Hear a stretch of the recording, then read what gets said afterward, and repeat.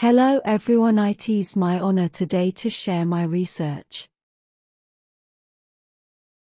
Identifying VPN servers is a crucial task in various situations, such as geofraud detection, bot traffic analysis and network attack identification.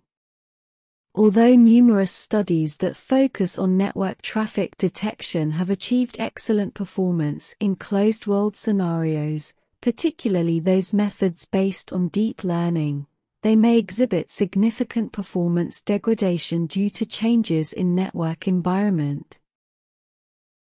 To mitigate this issue, a few studies have attempted to use methods based on active probing to detect VPN servers. However, these methods still have two limitations.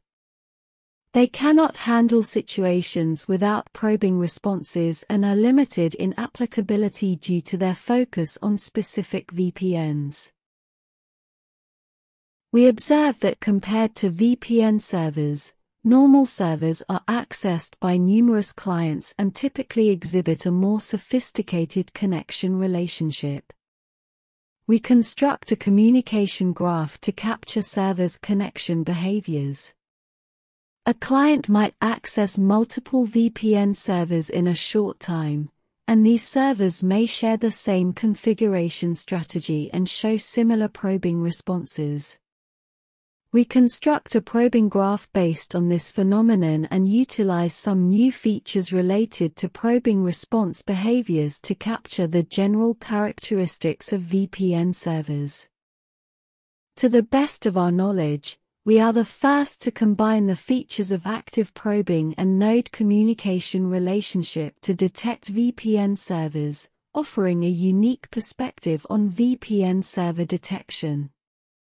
We present VPN Checker, which detects VPN servers using graph-represented behaviors.